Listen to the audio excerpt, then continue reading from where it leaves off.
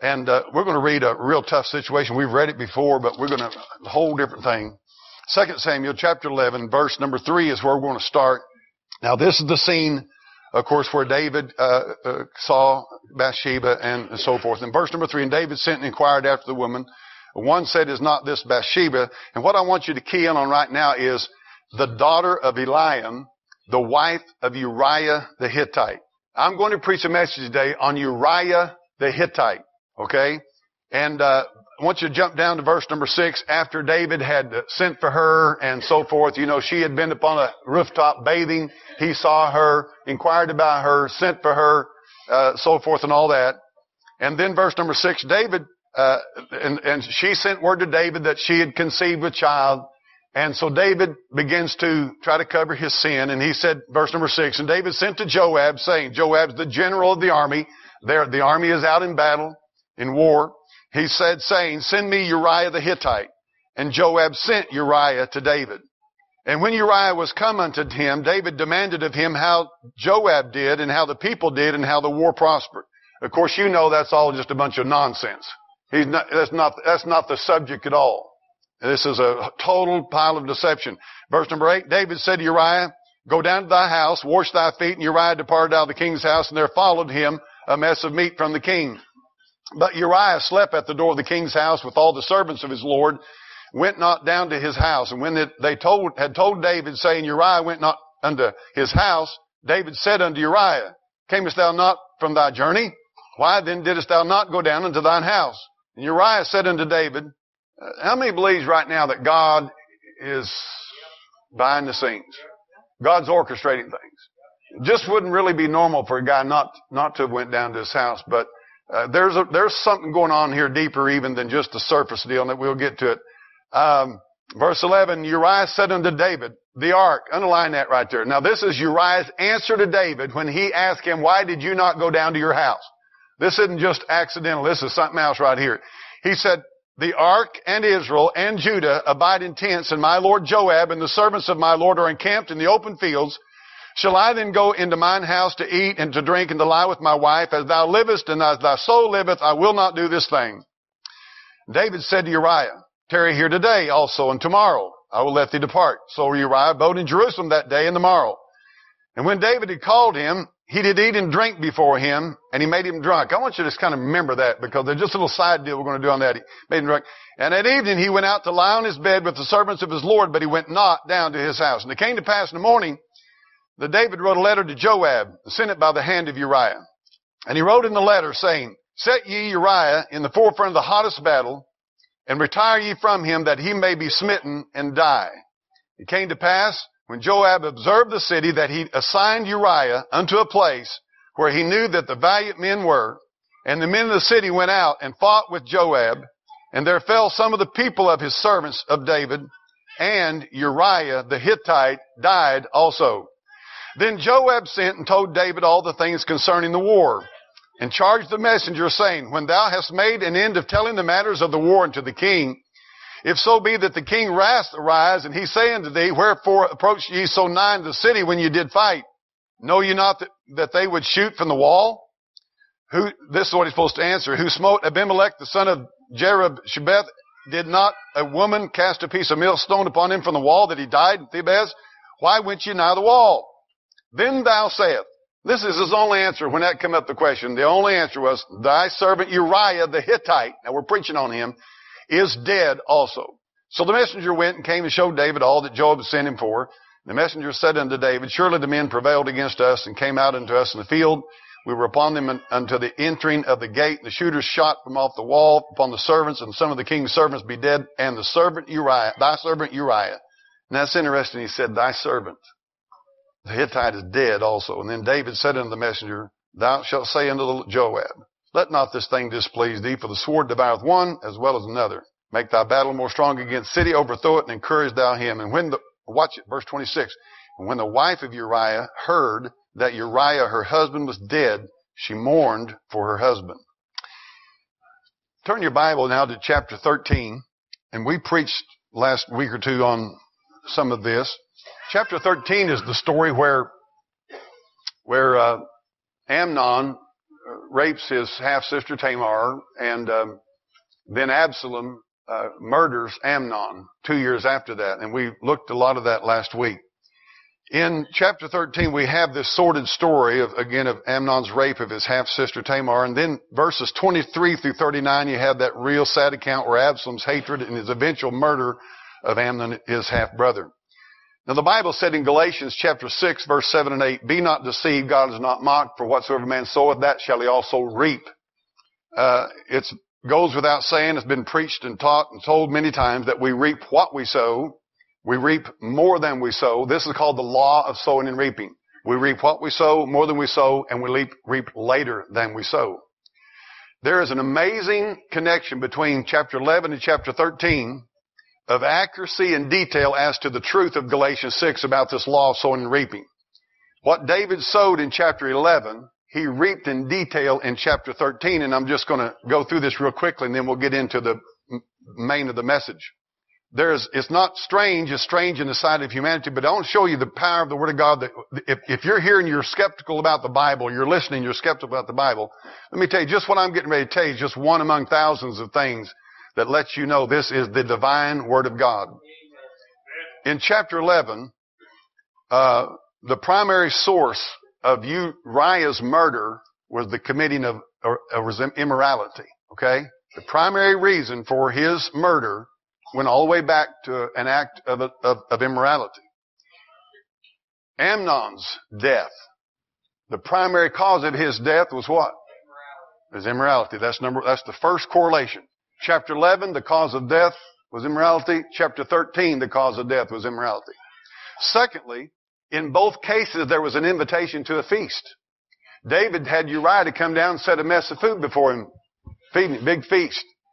In Amnon's case, Absalom had the sheep shearing time, big feast, invited everybody down. So you got the cause is the same, both of them has a feast. Thirdly, deception was used to get both of them to where they could be killed. Both of them. Deception had to be used to get them to the place where they were murdered, if you'll check it out. Fourthly, liquor was involved in both cases. Uriah, David made him drunk, gave him liquor. Amnon, whenever they're getting ready to kill him, you know what Absalom said? When his heart is merry with wine, kill him. These are not just accidental things. You can just bark right down the tree on this thing, and you see an absolute David reaps 2 chapters later in detail, down to the detail of the things he did. How many's figured out you've lived long enough that you reap exactly what you sow? But a lot more. It will come. The fifth thing is that the actual physical murder was not done by the person that was perpetrated the murder. Both of them had somebody else to do the actual killing for them. And the sixth thing was that there was a mourning after both. Bathsheba mourned after her husband Uriah's death, and David mourned after Amnon's death. And it just, and there's probably several other things in there, but you just goes right down the tree. Everything that happened in chapter 11 that David did, he reaped it in chapter 13 down to the detail of the food and the liquor and the invitation and the whole 9 yards. If that don't teach you something in life, is that we're going to reap what we sow. Sometimes we may not remember, but God does remember, okay? Now I'm going to preach on Uriah, a reflection of his life. There is a sobering reality and truth about being a believer, a Christian, a follower, Terry. And I'm telling you right now, if you were here for Bible class, you're going to see this message go so well with what he did in Bible class. There is a real, and whenever Brother Blair said back there, he got saved, and you kind of have this idea that life's at least going to be nice and good, and you don't realize at that point in time that you're probably going to lose most of your best friends. You're going to lose some of your family. A lot of rough stuff's going to happen to you, and it's not going to be a bed of roses or picnic. And the more consecrated and the more of a disciple of Jesus Christ you are, the worse it's going to get. That is a sobering reality. And I just don't think I was talking to Brother Shoemaker, I don't like being involved in making false converts. And I'm not out to tell, I don't think you necessarily need to tell a baby here in this room, dread life, it's going to be terrible, kids. But the truth about it is kids need to be prepared and trained and equipped to face the hardships of life.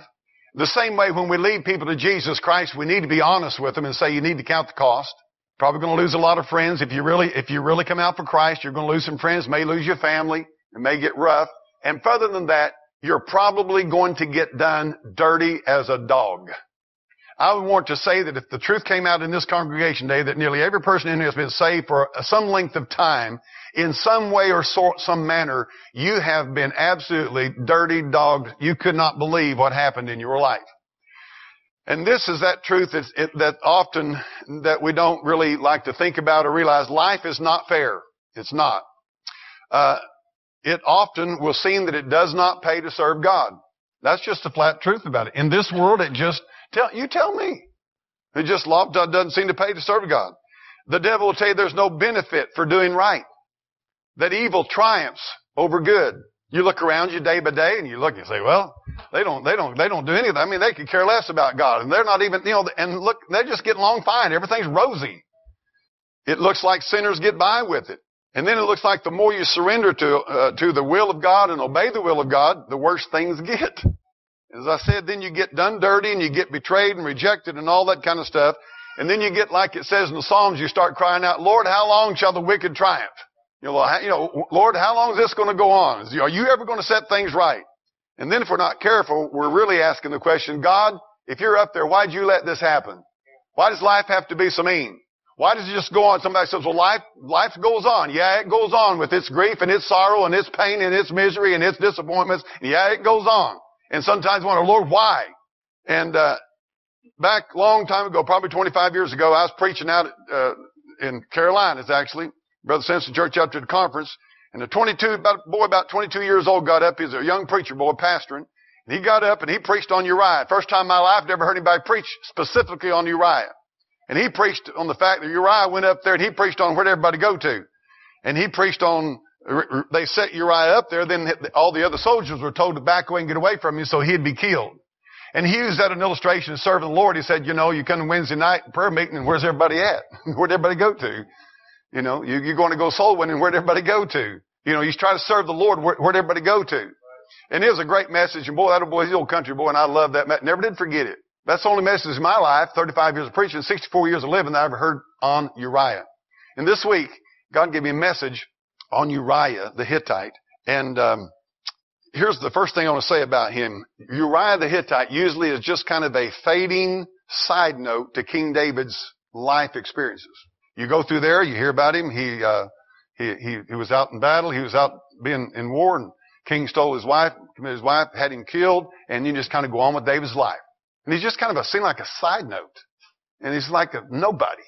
He's almost, it's kind of weird. He's done dirty. He's killed. And the Bible goes on. And that's the truth about a lot of, did you know that 99.99% of people are not King David? There's a lot more Uriahs in the world than there are King Davids. The truth about it is this morning, your life's far more apt to be like Uriah's than it is King David's. And it's like the Lord said, hey, Reggie, I know you're preaching on the life of David, but Uriah is vitally connected to that life message. And you're missing something here. And boy, I'm telling you, I'm having a hard time right now preaching. I hope you'll pray for me. Lord, help me to preach this morning. I can't preach without you, Lord, and I don't even want to try. I'm so dependent upon you, Lord. I'm worthless.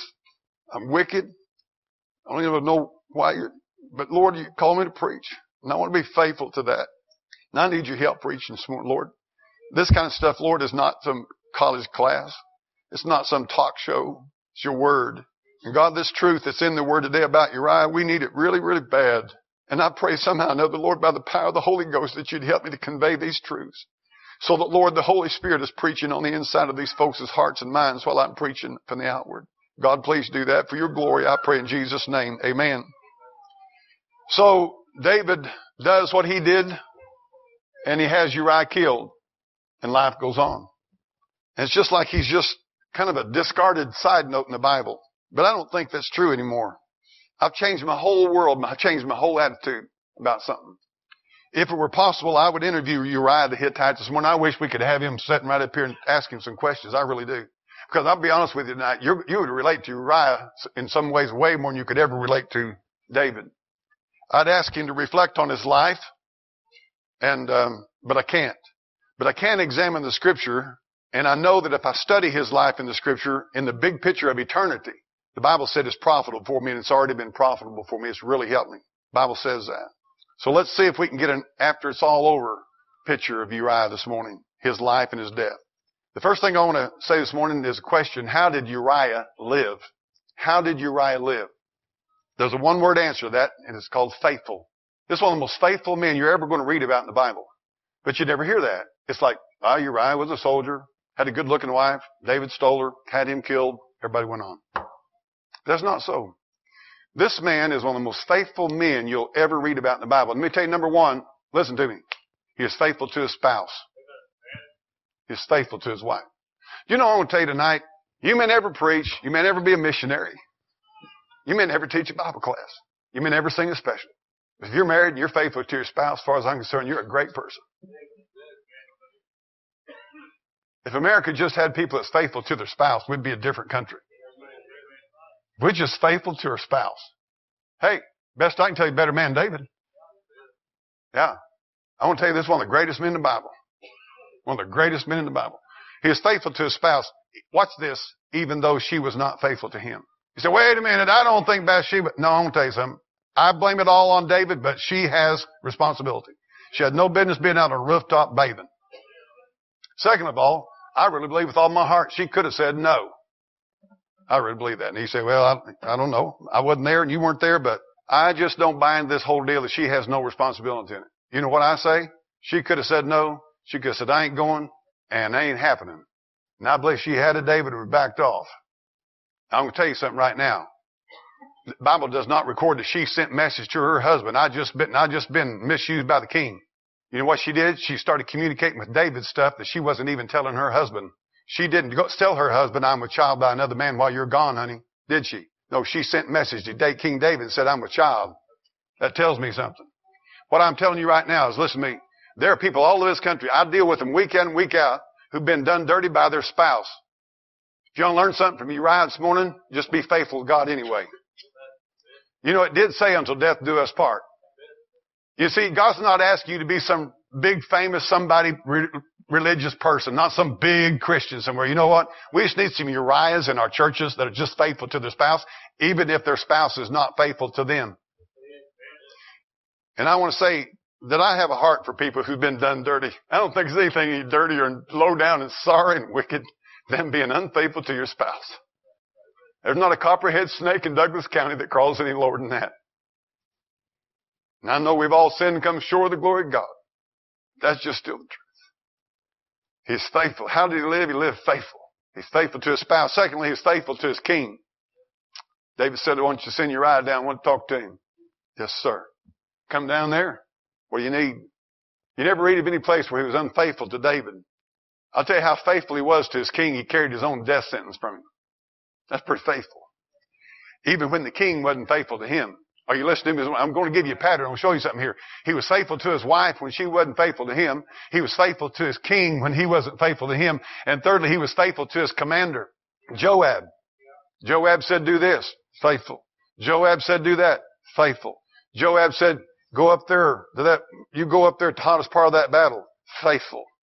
And Joab was not faithful to him. Joab's sorry scoundrel, as far as I'm concerned. He was his leader. He was his commander. You know what he should have said? I'm not having no part of this business of murdering one of my faithful soldiers. 2 Samuel 23 tells you that Uriah the Hittite was one of David's mighty men, his 37th mighty men. He's one of the greatest men that man had. But I want to tell you about this man Uriah. It's like all of a sudden he had just been kind of a discarded side note, and it grieves my heart that I'm so, I followed the religious deal. It's all about David. And yes, David's a great man, but I want to tell you something. This man Uriah is somebody else. He was faithful to his wife. He was faithful to his king. He was faithful to his commander. But I want to tell you who he's really faithful to. What made him faithful to his wife, what made him faithful to his king. And this is what will make you and I faithful to our wives, our spouses. It'll make us faithful to those that we're serving. It'll make us faithful in the areas we want to be faithful. He was faithful to God, fourthly. He was faithful to God.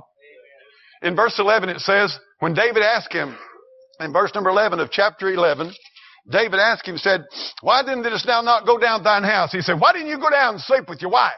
I want you to look at the very first words out of his mouth. Uriah said unto David, the ark. The ark. He gave it right in order. He said, I got to be faithful to God. You know what he was saying? I'm not out there fighting these wars for you. I'm not out there fighting these wars. I'm fighting for God.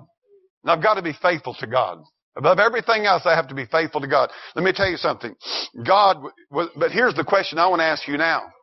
He was faithful to God, which enabled him to be faithful to his spouse, which enabled him to be faithful to his, whatever, his employer or his boss or whoever it may be. But I want to ask you a question, and I'm not even going to answer. I just want you to think about it.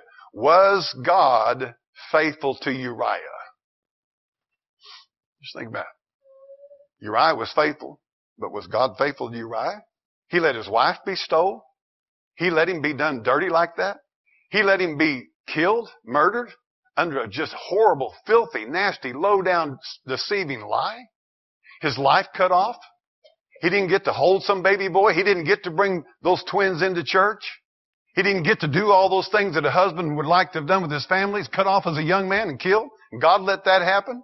And the man was faithful. I'm preaching to you this morning. Some of you trying to be faithful. Things ain't going good. Things ain't turning out like you thought they might. And you've been done dirty dog dirty by the very people that were the closest to you, who ought to have been your friends, who have ought to have stood with you and helped you. I mean, you'd like to think if my spouse stays with me, I can handle the rest of it. Right? That's the honest truth. By the way, that's a good thing to remember. You and your spouse stick it out and stay together. You can handle most anything that comes down the pipe.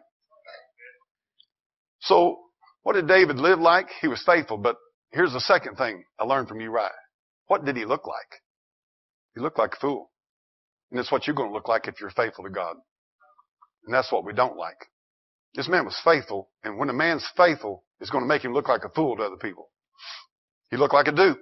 If you want to be honest, did you know why people kind of bypass Uriah and why they just kind of sweep him past? He's just a side note, because he looks like a dummy. He's out fighting war. He's out being faithful. Somebody's sleeping in bed with his wife. He's coming up saluting the commander, and he's carrying his own death sentence back. The guy's not too streetwise, is he?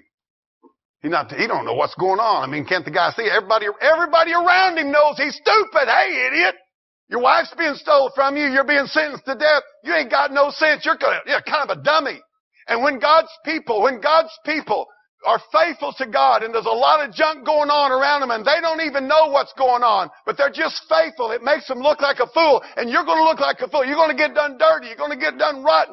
But just be faithful. But remember in your faithfulness that the perspective of you is that you are a fool. They said, I can just imagine the thoughts that went through those people's mind. There's little nice obeying Uriah, little fool. There's little obedient Uriah, ignorant, naive, doesn't know what's going on, not very street smart, not much discernment. Don't you know what's going on behind the scenes? Or he's just got too many Bible convictions. Or he's a fanatic. Or he's missing out on all the fun by his faithfulness. Or he's missing out on life. He's too consecrated. That's your discipleship. He's too dedicated. That's your discipleship. Come on, back off, man. God's not asking you to miss out on all the fun of life. And you know what happens to you and I? Well, I can see him saying he's a fundamentalist. He's too strict. He takes the Bible too literally. And here's what happens to a dedicated, consecrated, sold out to the truth child of God that's obedient to the Word of God. To the world's eyes, you and I look like fools. If we don't chase the world's butterflies, we're fools. If we don't carry the favor and curry the favor of blessing and of the world, we're fools. If we set our affections on things above, we're fools. If we live in the light of eternity, we're fools.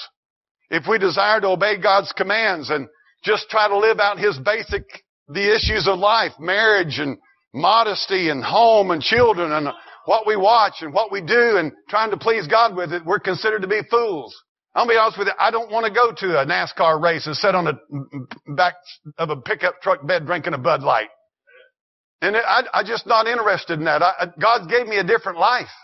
And I'm not interested in that junk. But if we don't do those things, it seems like we're considered to be the fools. If we come out of the religious world and out of the camp of the organized religion, it seems like we're made out to be fools. And if we don't let the world educate our children, it looks like we're fools. We're made out to be fanatics. We're missing out.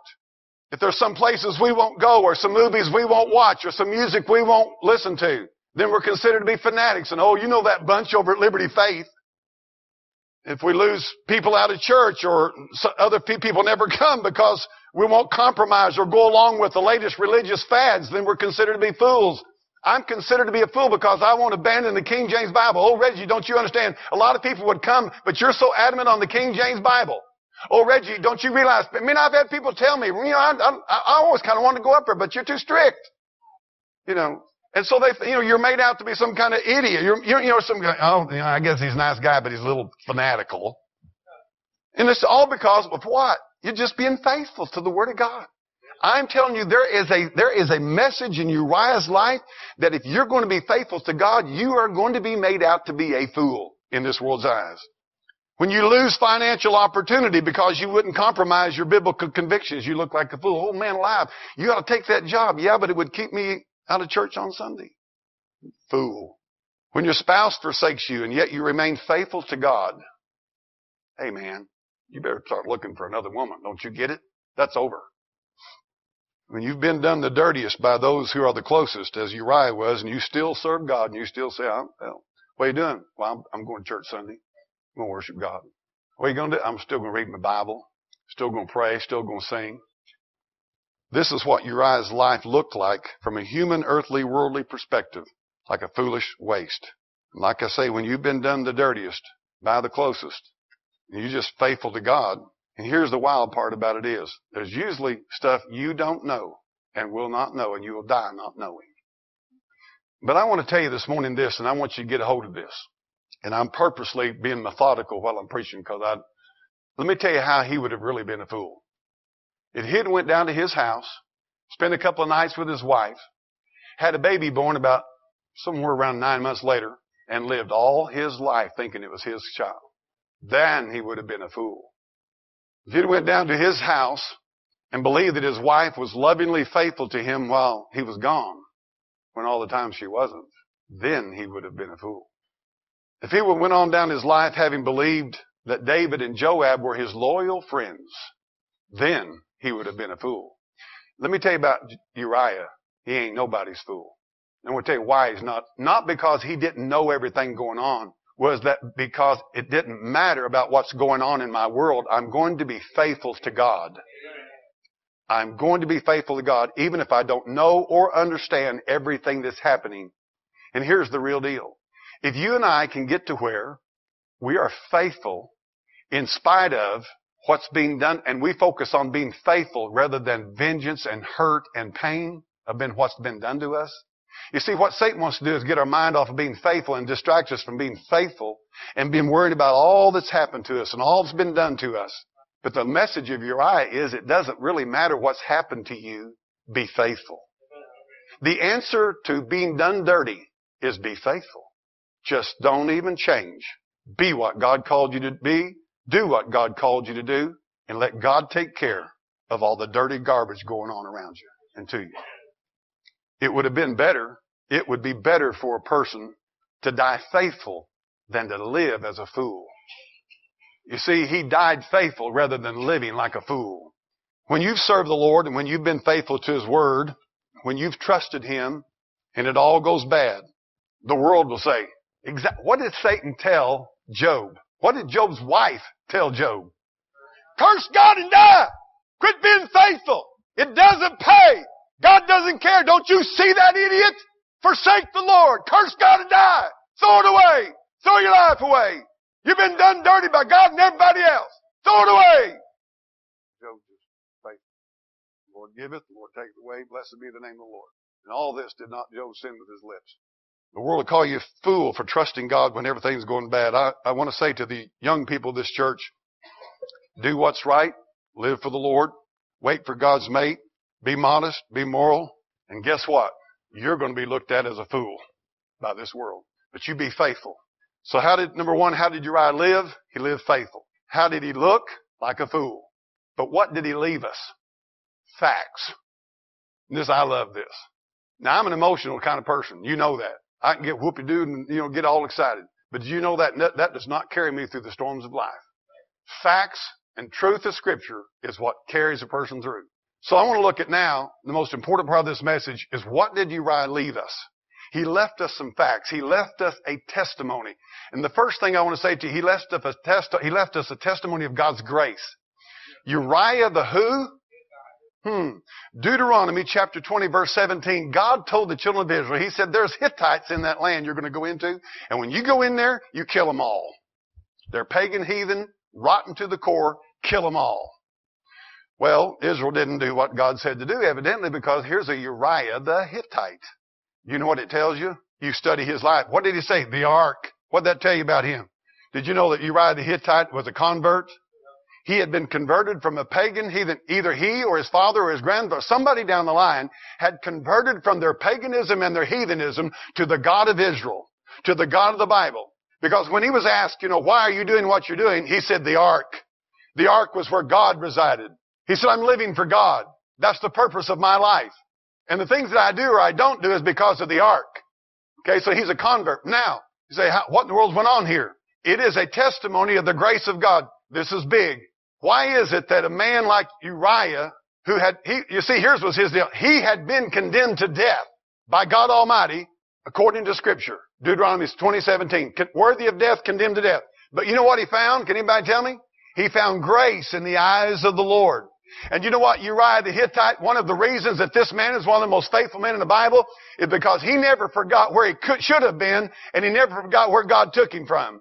And God saved him and saved him by His grace, and now he's going to heaven and not to hell as a lost Hittite. He's now going to heaven as a saved, converted Hittite that God by His grace and God by His mercy saved him. And that is the key to being faithful, is if you can remember where you should have been and would have been had it not been for the grace of God. You see, his focus, watch it, his focus was not on how dirty everybody's doing me. His focus was on the fact that I'd have been in hell if it hadn't been for the Lord Jesus Christ.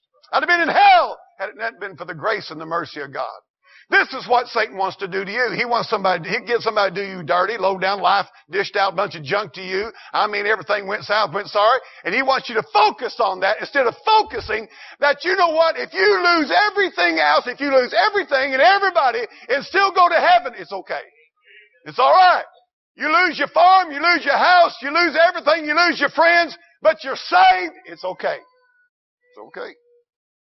Those you love and cherish, treat you like dirt, betray you, forsake you, throw you out in the world's trash pile, and yet you've received God's mercy and you said, you know what, that's a bad deal and I hate it, but that's not the main thing in my life. The main thing in my life is that I found the grace of God and God saved me and I'm going to heaven when I die. And you know what? All the dirt bag stuff has been done to you. All that makes him want to do is get there faster. So if the world makes you out as a fool, but you die faithful, it's okay. That's what he's teaching you. It's not about how dirty everybody's doing you. It's not about what life dished out to you. It's not even about how bad you failed. It's not about that. It is about the fact that the mercy and the grace of God saved you, and you're going to heaven in the end of this thing. That's what counts.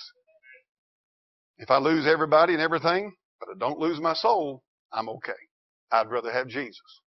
Listen, in the eyes and in the view and the perspective of the world, Jesus died a foolish death and lived a foolish life. Last time I checked, he never got married and had a family. Last time I checked, he never was a wealthy man. Last time I checked, he was forsaken, rejected, and betrayed by everybody and his brother before it got done with, Terry. Last time I checked, he had no house, no home, no land, no assets he left anybody. You know what he left? Was the cross and the empty tomb. But in the eyes and the view of God and eternity, and to the saved, there's no life or death that ever existed on the face of the earth that mattered more than Jesus' life. So you see right now, it doesn't matter about the hatred that he experienced, and it doesn't matter how Jesus was done dirty. And it doesn't matter about his forsaking. Because it was in all those things, what matters was that he accomplished what his Father sent him to do. And he suffered and died and rose from the dead for our sins and provided salvation for you and I, and that's what matters. It doesn't matter about how everybody's done you dirty. Can you say yourself that if I lose everyone and everything, and if this life and this world does me dirty, but I'm saved, it's okay. It's enough. There's people out here this morning there's people out here born with no arms and no legs. And there's people out here that's had horrific wrecks and they can't walk. And there's people out here that don't have eyes and can't see. And there's all kinds of tragedies. And there's babies that's been molested. Every day now in the news, it's just constant. Some child has been molested and raped and people are killed and slaughtered. And what did they do? People are being done dirty by the millions. While I'm preaching is when people's being done dirty. Life is dished out horrible, horrible, horrible things to them. Some parent picks up the phone and it's some police officer and say, you need to come down here. There's been a wreck. What'd we do? Where'd we go wrong? Well, you need to come down here. This has happened. That's happened. He left a testimony of grace that if everything goes south, all that matters is I'll make it to heaven through Jesus Christ. Number 2, he left a testimony concerning grief. And this is powerful. Yes, it was awful what was done to Uriah. It was horrible. It was sick and it was perverted. I'll tell you, that's the lowest down stinking story you nearly ever read. A guy who's he's one of David's mighty men, supposed to be one of his close associates, steals his wife, has him killed, then marries her, and goes on down the road. I mean, how much low down does that get? If he'd been a total stranger to him, he could be like, but a friend? And another thing, Uriah died early. We might say he died too young. He died without cause, no reason. Uriah was cheated out of many of the joys of life he might have experienced. But I want to tell you something Uriah can testify to you and I. Uriah never had to endure the reaping and the mourning and the grieving and the agony that those who wronged him did. Now, this is a big deal. There's something that Uriah never had to live with that David and Bathsheba had to live with. David's grief. I'm going to tell you something. Uriah never had to lay on the ground 7 days while a baby's dying over here and then bury that baby and experience the grief. Uriah never had to have somebody come running up to him and say, Uriah, your son just raped your daughter. Uriah never had to have somebody come running up to him and say, Uriah, one of your sons just killed the other son. Uriah never had to have somebody come up and say, Uriah, one of your sons has an army and he's going to take over the throne. He's running you out of the country. He's out to kill you, your own son. I want to tell you something. David lived nonstop grief. Uriah didn't. You see, the things that we think that we're being cut off from and not this, that, and we didn't get to that, and this was done to this, and this was done to this. Sometimes it's a blessing and we don't know it. I've seen people, I'm telling you something, I've sat in the room with people who absolutely were wailing, who were weeping, who wanted to absolutely kill themselves over all the stuff that was going on in their life, that had happened and so forth. And they thought during the process that they were going to be living life up, but they found out later it brought so much grief they wished they were dead. I wish I was dead. So I'm saying to you that Uriah left a testimony concerning grief that you let God do what he wants to do. It may be saving you a world of grief. Then there's Bathsheba. Well, how do you think Bathsheba felt that night when she got back to her house? That night that David had her brought over there. When they took her back, how do you think she slept? Do you think she slept real good that night? How do you think she felt that day she woke up and realized that she was expecting a child? You think she got up next morning making bread and whistling, Jesus loves me, this I know, and oh, how I love Jesus? I want to tell you about Bathsheba. You talking about grief? God will teach something about grief right here. Be glad that you're not on the other. It's better to be on the side of being done dirty than to be on the side of those who are doing the dirt. Because those on the side of doing the dirt are going through things you don't never want to go there. I promise you that. And Bathsheba never had a peaceful night. I doubt the rest of her life. Anyway, could it be better to die like Uriah than to live like David? Might be. It just might be. What about old Joab, who was involved in the whole scheme? Finally chased threw his hands on the horns of the altar. Slain right there. Nothing but a conniving deal with it. So we see that Uriah leaves us a testimony of grace. He leaves us a testimony of grief. But he leaves us a testimony about God. And this is the hard part. God is sovereign. I'd like to go, just to be honest with you, this week, reading this, meditating on it, saying, Lord, could you and I just sit down and visit a while? Lord, why did you bring Uriah into this world for? When he was a little boy, 5 years old, running around, little Hittite boy, and maybe he was, him or his forefathers, they converted to Christ and they followed you, Lord. And you knew all along that Uriah's going to go marry this beautiful woman, the girl of his dreams, and he's going to go off to war and she's going to be unfaithful to him and she's going to have a child by another man and this man's going to have him killed and it's going to be some of the closest people to him in his life. And this man is going to be absolutely done dirty like a dog. Now, if you've never been done dirty like a dog and life's been really sweet to you and nothing's ever happened to you, this message is probably not worth a dime to you. But I want to tell you something. Sometimes I want to say, well, God, why did you have Uriah born and why did all this stuff happen? I mean, is this just a little game, God, that you play? Oh, so you're going to create a Uriah who comes along and he's just going to be a side note in history and he's going to have his wife stolen. He's going to be murdered. And it's like smoke blowing off on the wind. That's it. I don't know about you, but that kind of stuff bothers me. I have to believe there's a sovereign God. And I want to tell you about it. He teaches us, He sends us a testimony of the sovereignty of God. The truth about it is this morning, folks, that God is God and He can do what He wants to, when He wants to who He wants to, how He wants to. And you and I do not have the right to ask Him and challenge Him about it. And that's just an honest fact. And the day we get back to the God of the Bible and quit saying that God's got to be a God that fits my mind, and He's got to answer all my questions, and He's got to explain everything to me, why He's doing this, and why He allowed that, and why this happened, and why that happened. And God, if you don't, I'm going to quit you. I'm going to bail out on you, God, if you don't make me understand everything. Life has treated me dirty. Life has treated me wrong. And God, you better start talking. And God, if you don't start talking, you won't see me around. And we try to twist God's arm and making us understand why bad things happen to good people. God is sovereign. God has the right to do in and through our lives according to His divine will and purpose. And He doesn't have to even explain it to me. Can I tell you the wild thing about this is?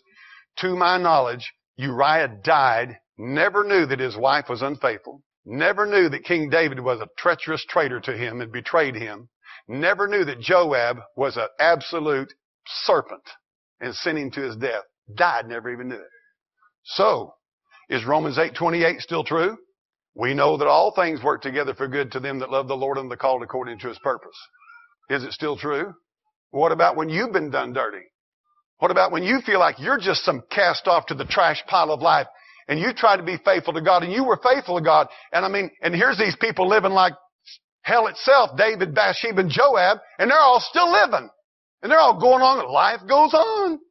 And you've just been thrown off, and you were faithful. I don't know.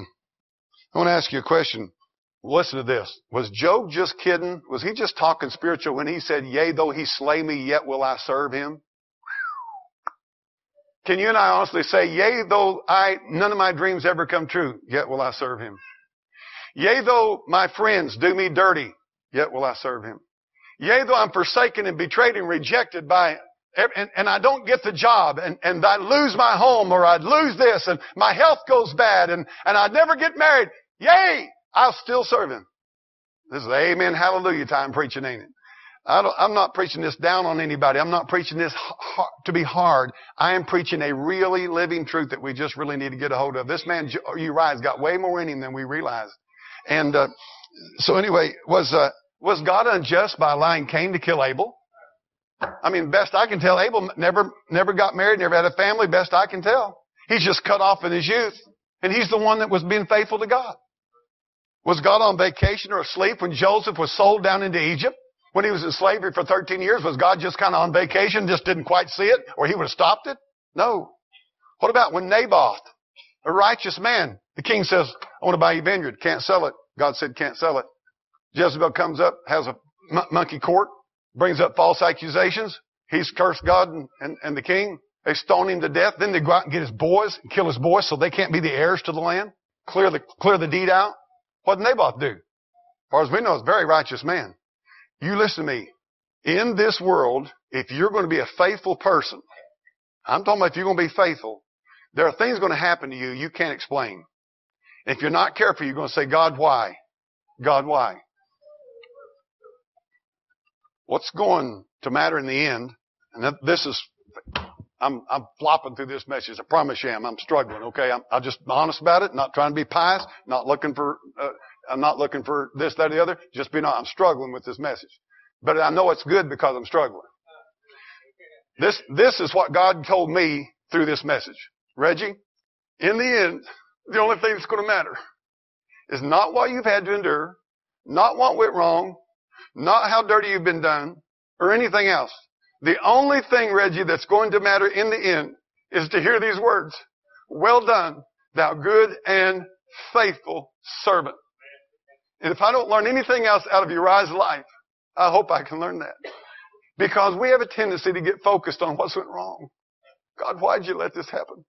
I stand behind this pulpit every Sunday morning, and I look in the eyes of people while I'm preaching to people whose spouse left them, or their spouse died, or their spouse was killed, or they worked hard, they lost things didn't turn out right, and they've been faithful, they tried to serve the Lord. They're not perfect, but they love the Lord. They want to do the best.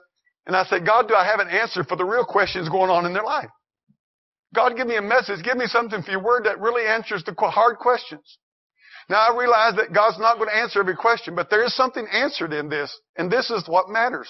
It's not what's happened to us. It's not how dirty we've been done. It's not what we've had to endure. It's not the problems of life. It's whether we're faithful. In the end, that's all that's really going to amount to anything. Now, watch this. I read this in the deal this morning in that opening. Hebrews 6:10. Listen to it very carefully. This shoots straight back to Uriah, and it's in Hebrews 6:10. For God is not unrighteous to forget your work and labor of love. Sister Pam, I want you to listen to this verse. Brother Dennis, I want you to listen to this verse.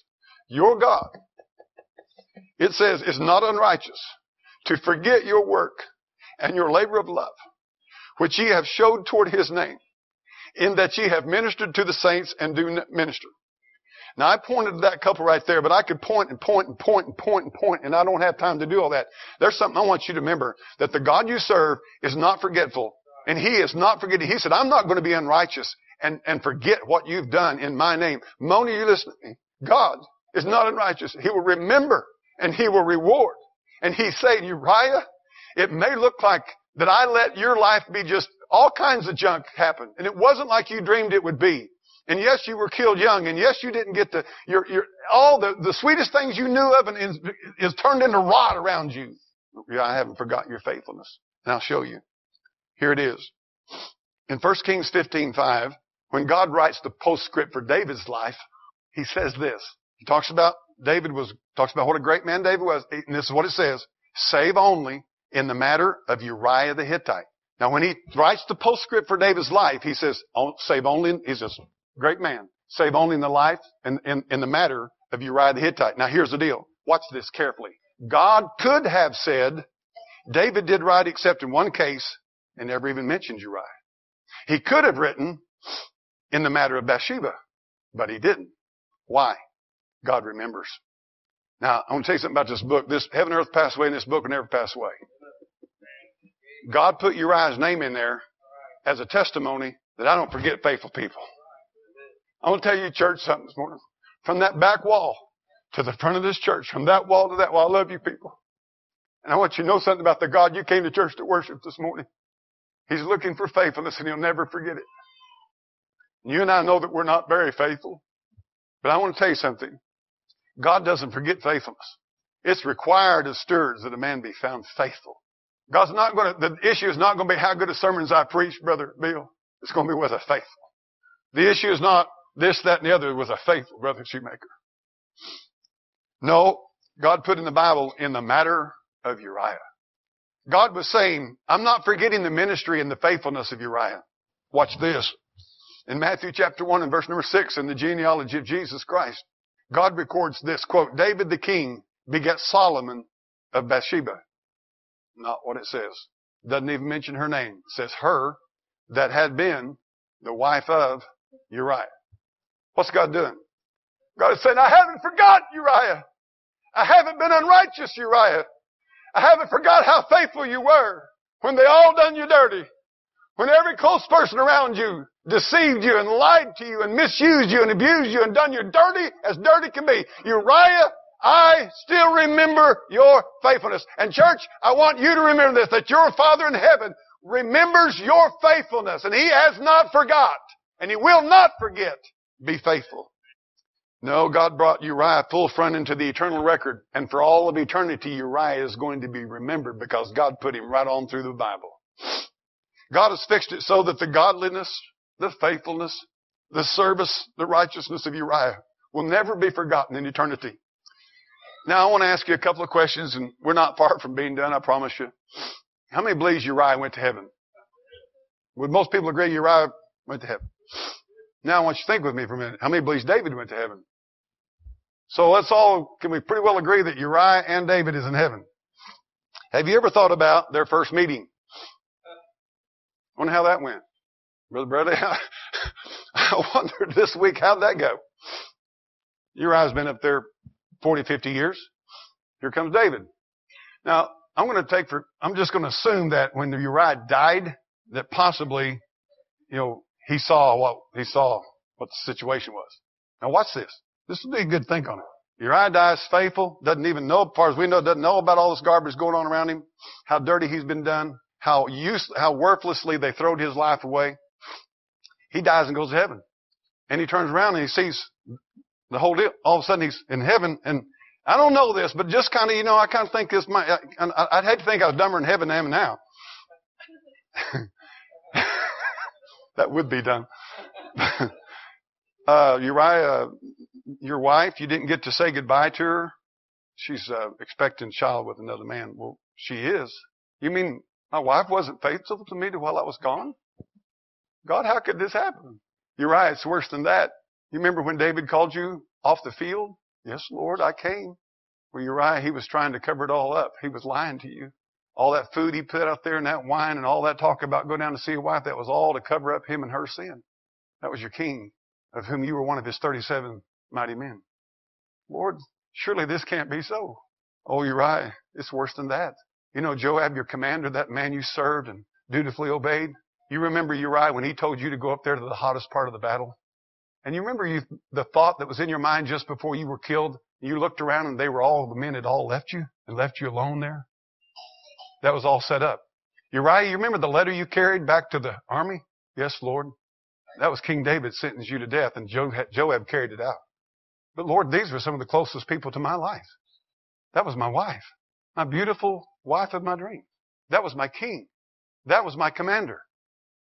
I wonder what Uriah said. Is there any bitterness in heaven? I'd hate to think there was. I can't imagine. There can't be heaven with bitterness in it, can it? Honestly, I'm going to ask you a question this morning. When David and Uriah met, who would you rather be? When they met in heaven, now get this, who would you have rather been? When they met in heaven, would you have rather been David or would you have rather been Uriah? I've been thinking on it. I hope that I do not deceive my own heart when I say I'd rather be Uriah. I would have hated to have been David and have to approach Uriah. I'm the man that stole your wife. I'm the man that ordered you killed. I was the man you trusted. I ask you this morning, who do you want to be, David or Uriah? You want to be faithful, get done dirty, life not go so good, a lot of dreams not fulfilled? Or do you want to be David, live to an old age with a life full of grief? Good question to ask ourselves. Whose shoes would you rather be standing in when you met each other in heaven? Here's Uriah's testimony. Oh, the grace of God that I'm even saved. I had the sentence of death on me, an old Hittite headed for hell, but I met God. Oh, the grief. Here's his testimony. Oh, the grief that I was spared by the sovereign hand of God. And here's his testimony. Oh, the God of glory, who has the right to be God, who doesn't have to ask me about anything and doesn't have to report to me and explain everything to me. The God that created me for his glory. But the God who will never forget me, the God who will never leave me, the God who will never forsake me, and the God that will never be unrighteous to forget my labor of love, and who will honor for all of eternity my faithfulness to him. This is Uriah's story. This is the true answer for dealing with the dirt that we get dished out to us in life. Be faithful. Be willing to be called a fool, but live under the facts. Let's stand.